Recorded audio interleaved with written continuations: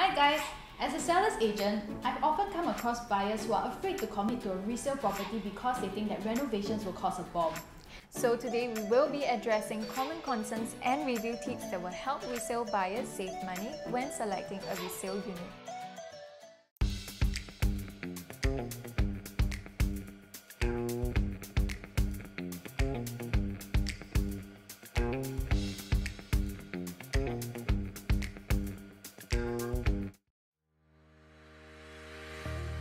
We thought who better to answer your questions, so today we have Wilson Teh from Rezt Relax. Hi everyone, I'm Wilson here. Our company is named called Rezt Relax Interior. We have been in market business for 20 years. And I heard that your company is actually reputable for lifetime warranty and insurance bonds? Yes, right. For this insurance bond, right, any customer that actually sign with us a deal, we will help the owner to buy an insurance bond. The reason is to protect the owner interest. If anything happens to us, the insurance will pay them the deposit. Okay, so let's dive right into the questions. So Wilson, what is the first thing a buyer should look out for before confirming their unit? I think for owner, right, before to confirm the unit, right, the most important is to check whether the water leakage and the waterproofing is okay. That's important, right? So how do you spot this thing?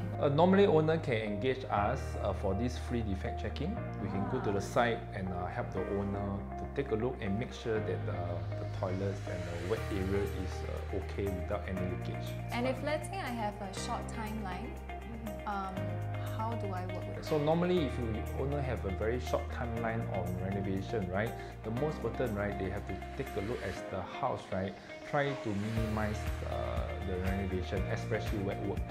Yeah. So the most important thing is minimize the hacking work, and also look for carpentry work that the workmanship is still okay.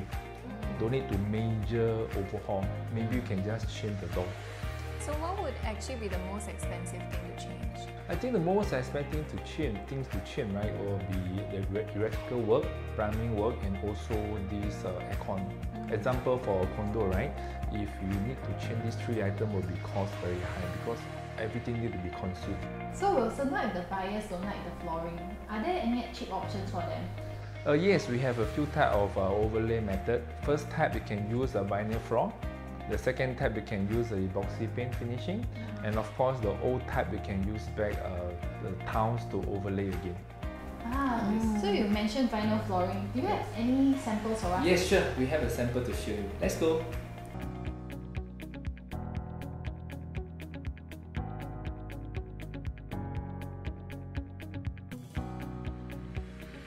When we assist sellers in the sale of their units, part of what we do is to address buyers' concerns and offer them solutions so that they will consider the unit that we're marketing.